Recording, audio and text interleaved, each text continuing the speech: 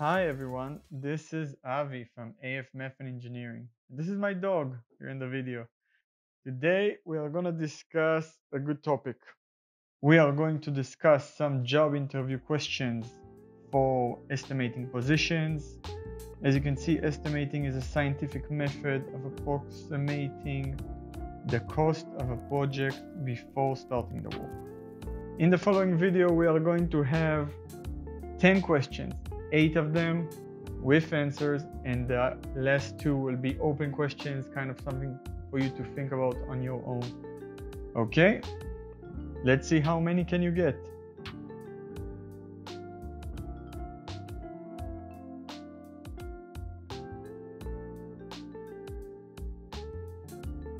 Question number 1. Which of the following characteristics are required to become an estimator? You need to pick 4 out of 6. You got 20 seconds. Read all your options. It's good judgment for sure. Here, I gave you one.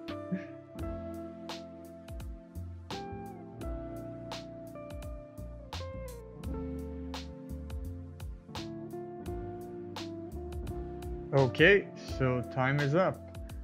Well, obviously, knowledge of construction procedures is important. Knowledge of EST software, there's no such thing as EST software, I made that one up. The cost of materials and labor and construction experience, which are kind of related to one another, is obviously important. Also, good judgment, as I stated before.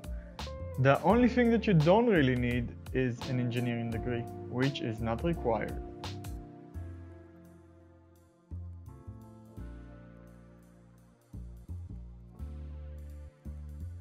Let's get ready for the next one.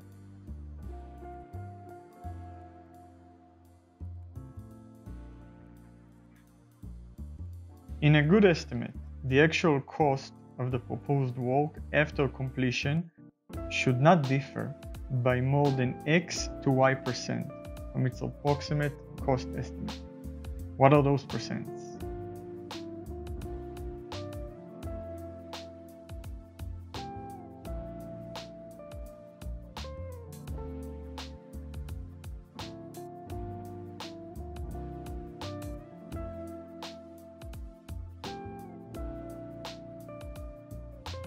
And the answer is 5 to 10. So obviously it depends on the company and project, but if we don't get any unusual or unforeseen circumstances, 5 to 10%, that's usually the rule of thumb. Okay, let's get ready for the next one. What are the 2 main types of estimating methods?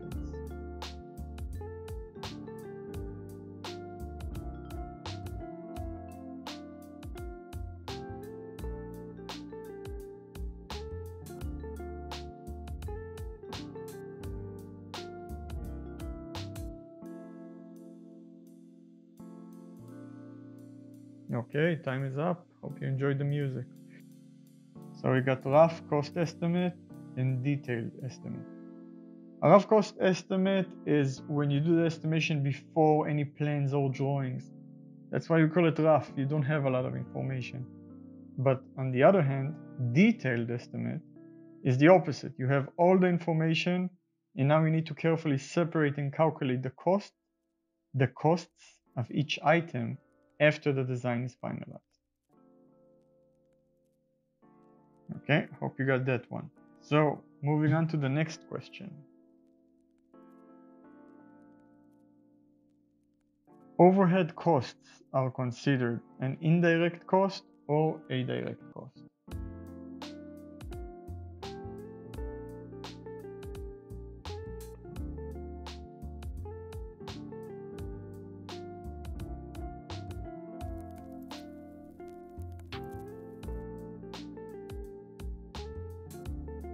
Okay, time is up.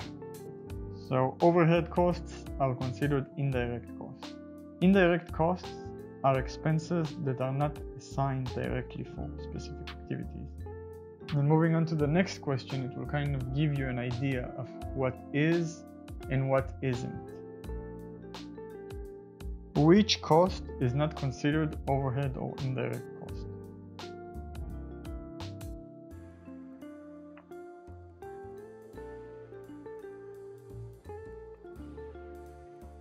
When you're looking at this list, try to think what is direct. Okay, what is our direct cost, basically? Is it legal fees? Is it the temporary structures? And the answer is materials, which makes sense because materials will have a direct effect on the production cost. And that's why it will have an effect on the final cost of the finished goods. Now, will quality control or legal fees will also have an effect on the cost? It will, but the effect will be indirect.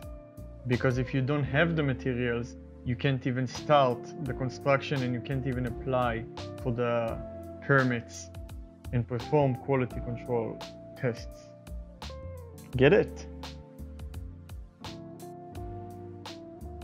Question 6. What are the other two direct costs? So if you remember, the first one was material.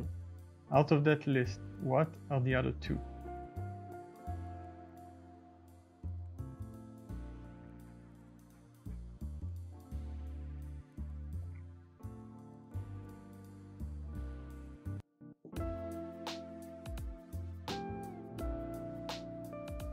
Okay, time is up. And the answer is labor and equipment. Materials, labor, and equipment are considered the three main direct costs that we have in each project.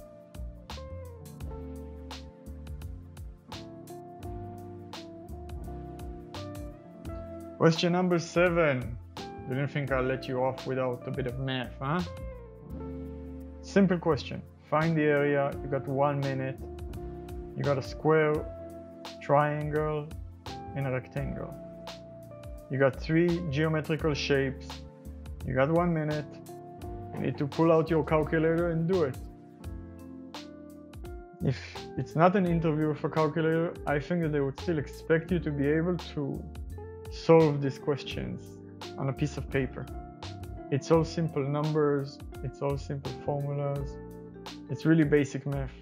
As an estimator, you're gonna make much harder calculation than this.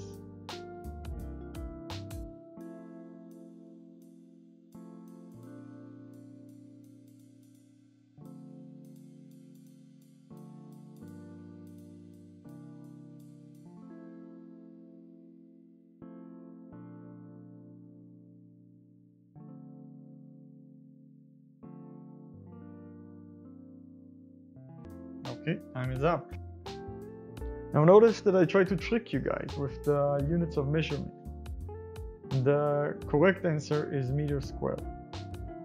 Since we don't have our depth here, can't get the volume, so the answer is meter squared.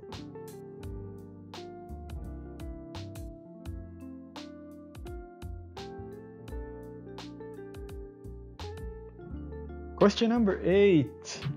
At the first page, there was a statement about estimating. What was the statement? And that's a question that sometimes employers give just to see if you're really focused, just to see if you really noticed what was discussed. And it's a good trick. I hope you didn't fall into it. Okay, so which one was it?